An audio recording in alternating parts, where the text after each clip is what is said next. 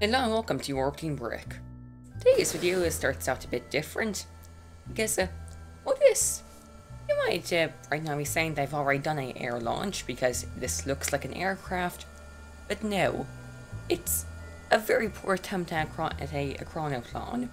Sorry for mispronunciations, but yes, it's a ground effect vehicle that flies based on the interactions between air and the ground, which amplifies lift. It's way more complicated than that. Basically, there's a Kerbal Space Program mod called Ground Effect, which adds ground effect to Kerbal Space Program.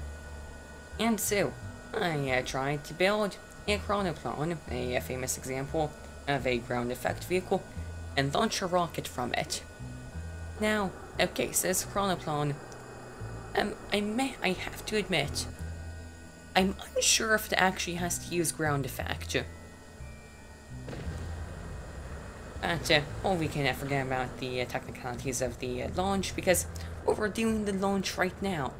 And that was certainly something, wasn't it?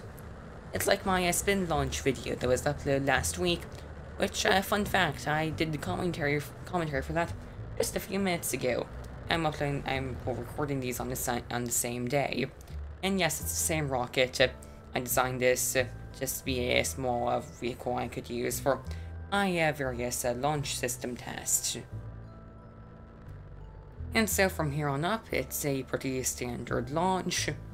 Main focus was the launch of my Ekranoplan, which, so you might have heard that the Ekranoplan just kind of crashed into the ocean, but it was able to fly on its own, and so theoretically it could have flown back to Kerbal Space Center, and the crew survived anyways.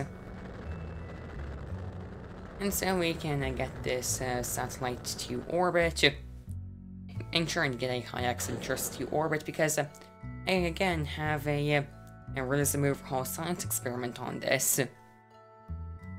If you want more information about that, check back at the previous video. So yeah, we can run that and start collecting some cosmic ray data.